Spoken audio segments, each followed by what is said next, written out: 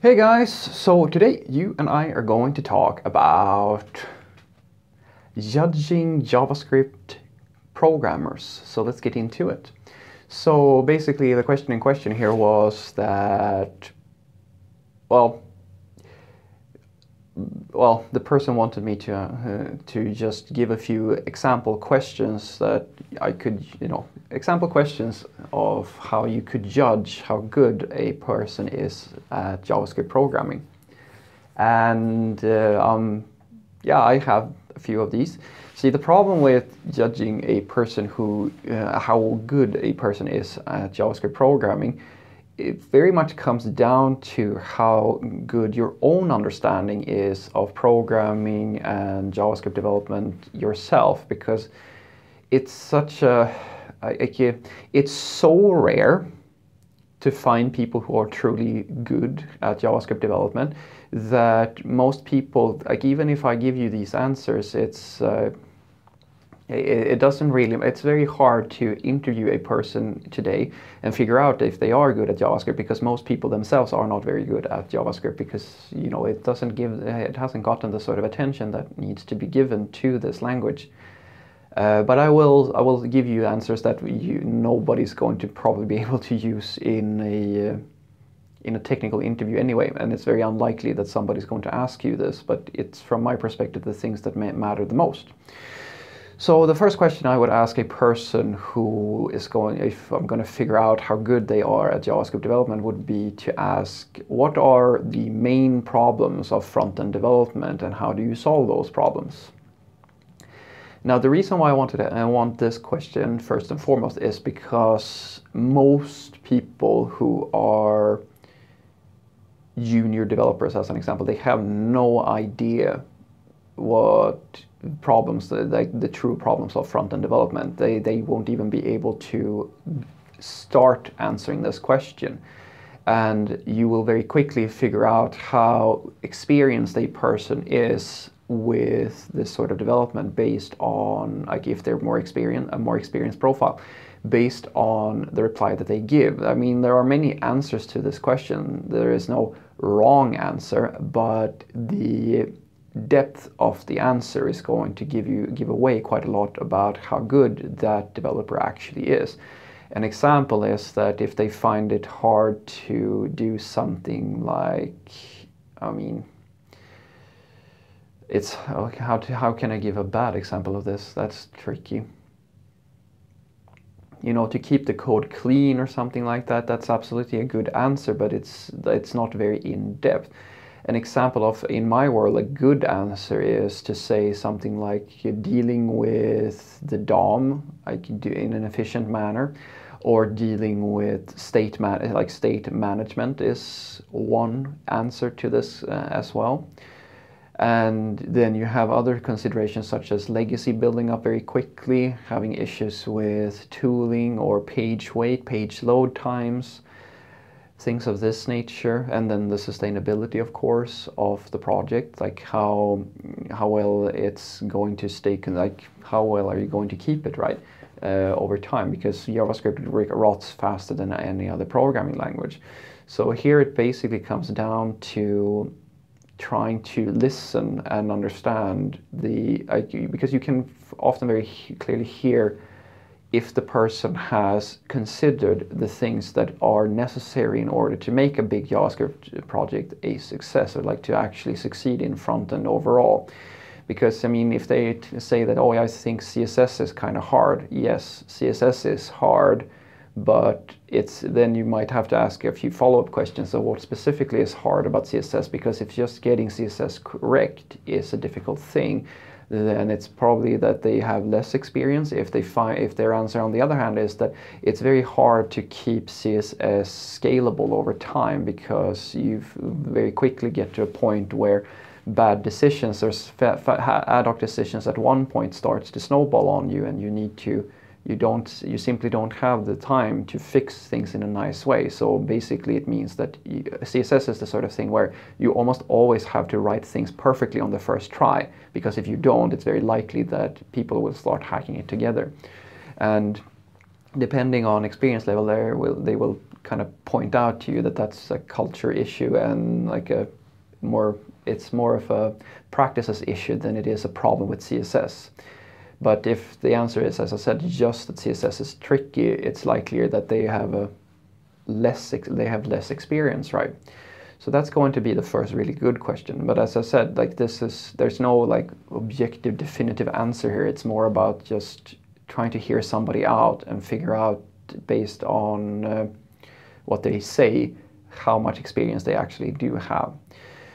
The second question I would ask is, how do you scale a large JavaScript project from a small, like what considerations do you have to have at large scale, or like going up to a large scale in development that you may not need at the smaller scale, and how do you solve the issues, or what are the issues and how do you solve those issues?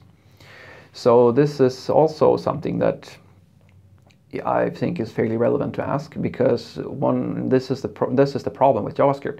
Nobody thinks that JavaScript is hard when you have maybe 100 or 200 or even up to say 500 lines of code of JavaScript.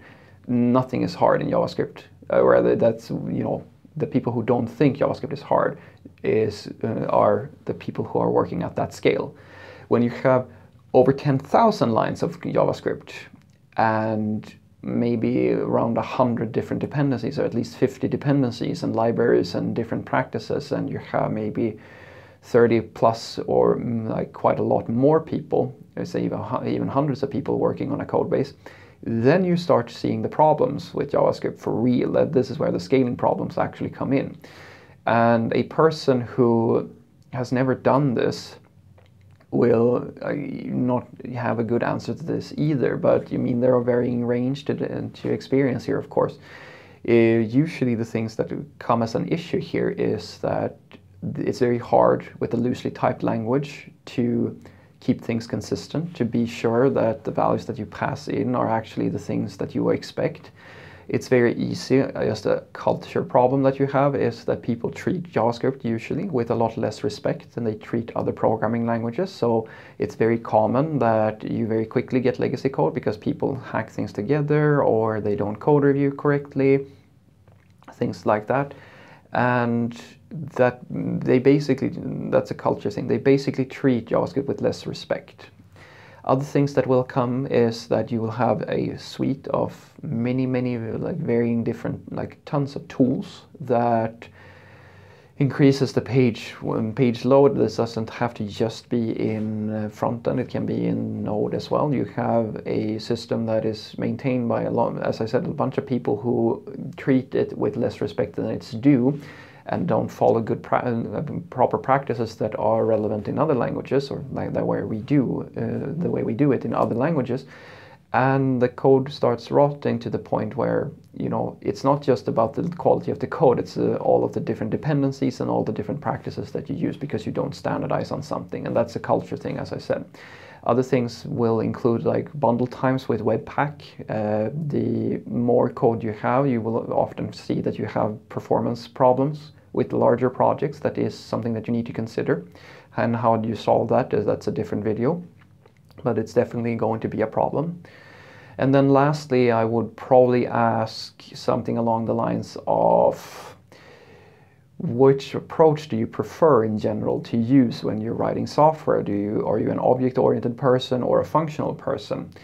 And this is basically because I know that these days most people who have just started getting into JavaScript these days, they will be a lot of them are on the functional hype train, and that is just an indicator on how experienced they actually are. Because the problem with functional programming and the trend that you have today is that it's as with many trends, it becomes the entire perception of the person who starts out in recent time. You get so persuaded by all of the positive arguments for functional programming that you don't actually realize that in JavaScript, a lot of these practices that functional programming promotes, although they are useful, not all of them are all that relevant and useful in JavaScript. And that's something that people don't really consider. And the other approach, other perspective is, and I've had quite a lot of people who come in the door who have no real understanding of something as simple as the basics of object-oriented programming. So I've actually have had situations, I never thought I would see the day where I would work with a programmer who doesn't know basic object-oriented programming, no understanding of inheritance or anything like that, which is something that comes when you only work on this low end scale of JavaScript development.